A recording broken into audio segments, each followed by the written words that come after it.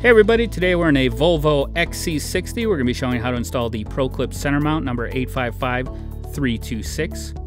And first off, there are a couple things we want to mention. First of all, this mount does use some double-sided tape. You'll see it as this blue covering here and here. That covering is required for install, but if you ever have to remove the mount in the future, it's not going to leave any marks or residue behind.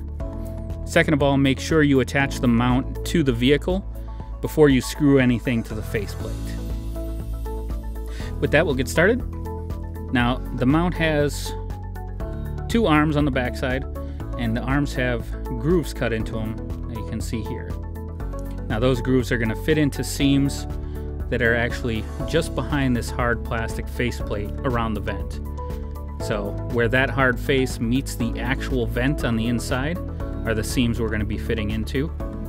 And the shorter arm is going to end up on the driver's side, the longer arm on the passenger side. So we're going to insert the shorter arm first, again into that seam on this side. And you basically just want it to rest in there. All right, now to get the other side in, we're basically going to just use our thumbs to press on the mount so we can get it in behind this hard plastic face.